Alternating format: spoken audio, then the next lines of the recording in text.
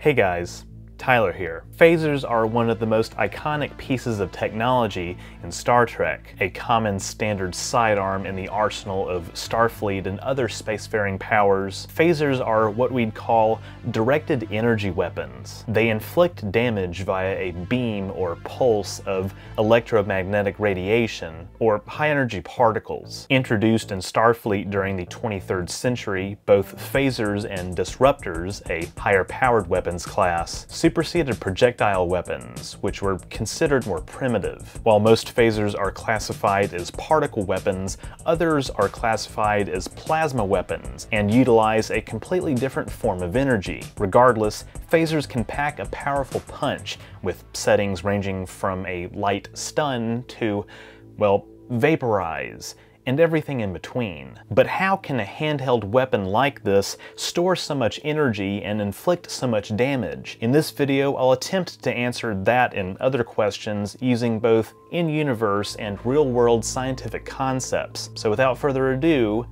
let's get started.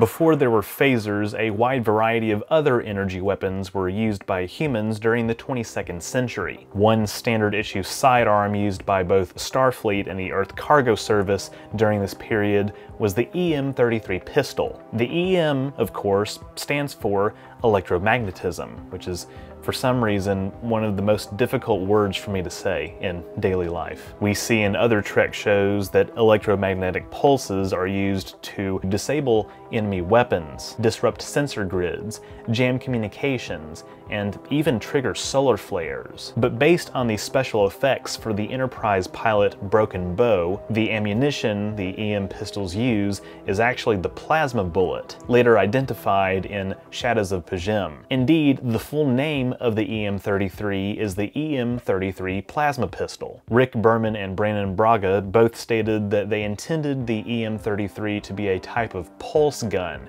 the same class that includes plasma rifles. These plasma weapons are shown to be not particularly high yield, but still more than capable of killing a target. They seem to be an intermediary step between traditional projectile weapons and phase weapons. As the name suggests, plasma weapons fire a bolt or stream of plasma, an excited state of matter that consists of ionized gas. Plasma is the most abundant form of ordinary matter in the universe, and it's usually associated with stars. Other common generators of plasma include lightning strikes, but it can be artificially generated by subjecting a neutral gas to heat or electric current, such as in neon signs. In Star Trek, plasma is used to channel power to systems aboard a starship, and it can be stored in canisters or infusers before being installed in plasma weapons. Even in the early seasons of Enterprise, though, we see that some plasma weapons, like the EM-33, have already fallen out of favor by the 2150s. The EM-33 in particular has the disadvantage of the user having to compensate for particle drift. Even after the EM-33 and its ship-mounted counterpart, the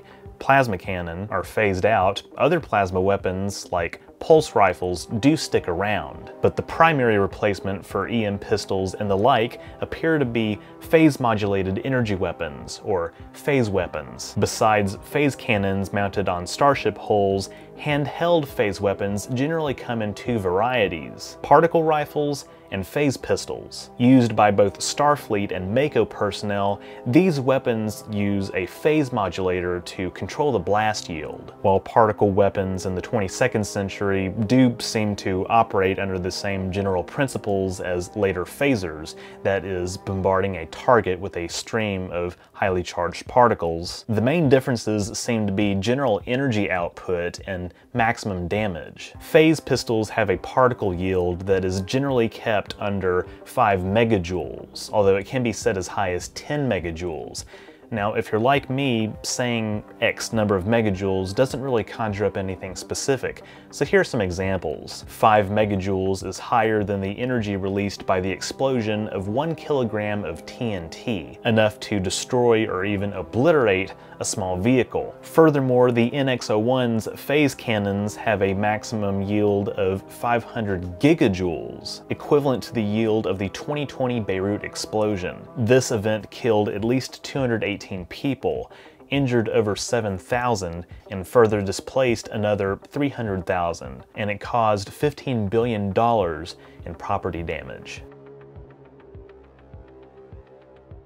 Okay, before this gets too out of hand, let's rein things in a bit. We've talked about the yields of phase pistols and pulse rifles and all that good stuff, but besides power output, what are the other differences between 22nd century phase weapons and 23rd century phase weapons?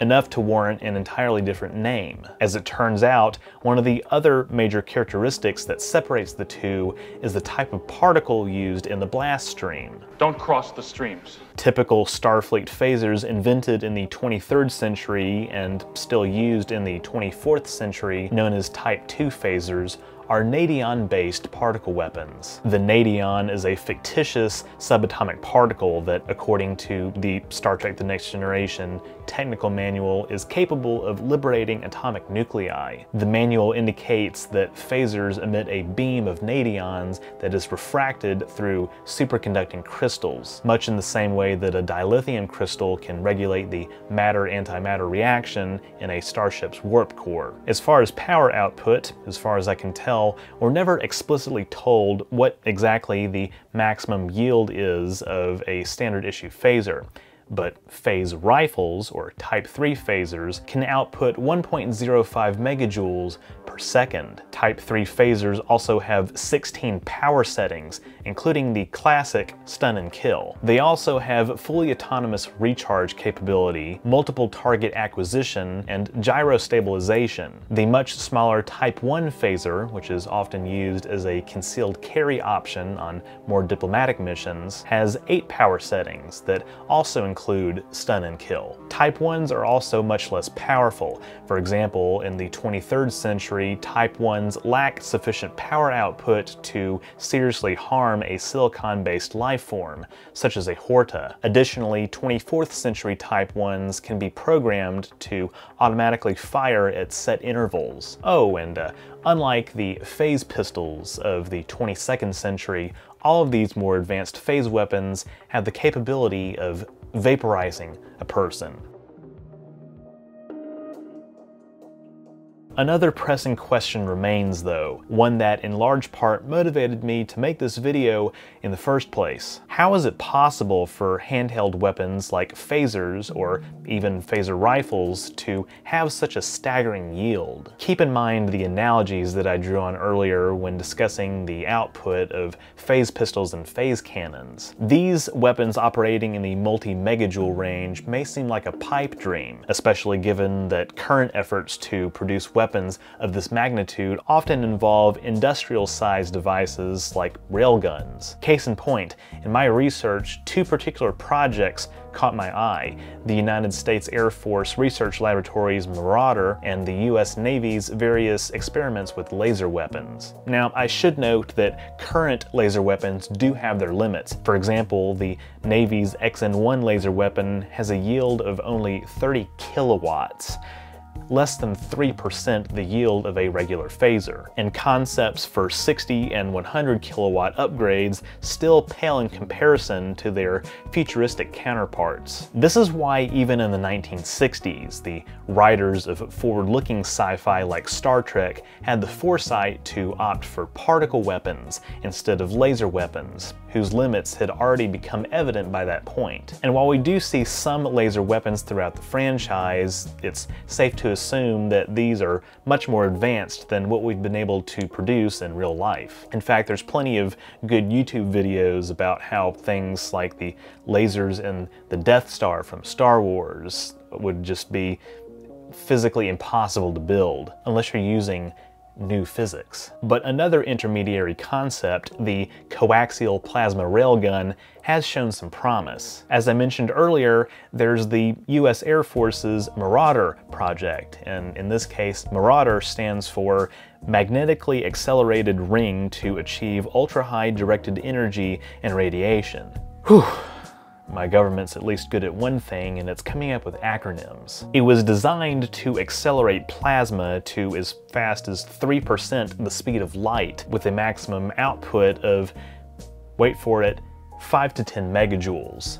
Nice. Now, the only problem is that, like other railgun concepts, Marauder has been stuck at the R&D stage for decades, and it's unclear whether such railguns will ever be deployed for practical military use. But initial tests pointing towards success indicate that, at the very least, the science and theory behind these weapons is sound. The US Department of Defense also experimented with particle beam weapons as part of Ronald Reagan's Strategic Defense Initiative, or Star Wars program, in the 1980s. A prototype neutral hydrogen beam launched into space operated successfully for 4 minutes and returned to Earth intact. The weapon operated by ionizing hydrogen atoms, accelerating or neutralizing them by adding or removing electrons. The electrically charged neutral beam of high-energy protons could thus proceed in a straight line at or near the speed of light and smash into its target to damage it. The pulsed particle beam emitted by such a weapon could theoretically contain over a gigajoule of kinetic energy. As with plasma railguns, besides initial tests in the latter half of the 20th century, it's uncertain if or when the large-scale deployment of particle weapons will ever become a reality. One reason for this? Overheating. Remember, these weapons operate in a manner similar to particle accelerators, like the Large Hadron Collider. Particle accelerators use electromagnetic fields to accelerate and direct charged particles along a predetermined path, and they use electrostatic lenses to focus these streams to produce collisions. For example, a cathode ray tube, widely used in lots of 20th century TV and computer monitors, is a very rudimentary type of particle accelerator. But the types of experiments done at the LHC are meant to recreate the conditions that were present at the Big Bang, producing yields on the order of insane, and temperatures as high as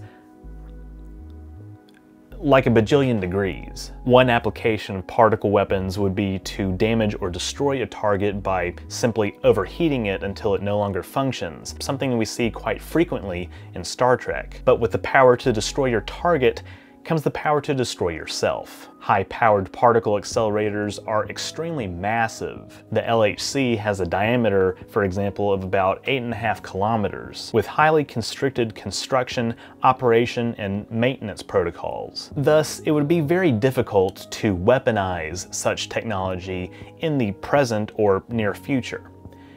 Difficult, but in the long term, maybe not impossible. It's perhaps a bit of a stretch, but if the miniaturization of other technologies like transistors has taught us anything, it's that if you can't stand the heat, stay out of the kitchen. Wait, that's not right. If you can't stand the heat, innovate ways to manage that heat. Thermal management is arguably one of the most pressing concerns of the modern day, given our reliance on electronics. Because the amount of heat output is equivalent to power output, we've had to develop techniques for cooling, such as heat sinks, thermoelectric coolers, fans, heat pipes, and so on. In the future, it's likely that we will continue to master engineering on increasingly smaller scales of the universe. Beyond nanotechnology lies picotechnology and femtotechnology, which refer to engineering on the scales of 10 to the minus 12 and 10 to the minus 15 meters, respectively. In theory, by the 23rd century,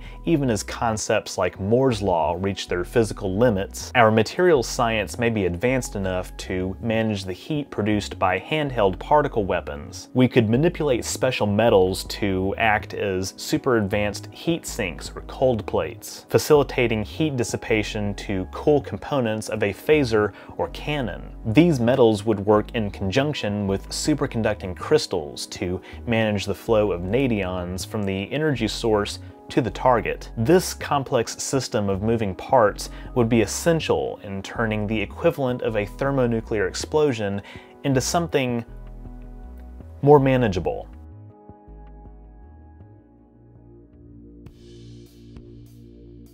Admittedly, I mainly focused on Federation weapons in this video, even though phaser technology is quite diverse among various alien races. But the bare bones, basic principles are largely the same across different cultures. Hopefully this video did serve as an effective overview of just how phasers work, the tremendous power they yield, and how future materials science could allow us to build something like them in real life. Just hope you'll never see one pointed at you. Thank you all so much for watching.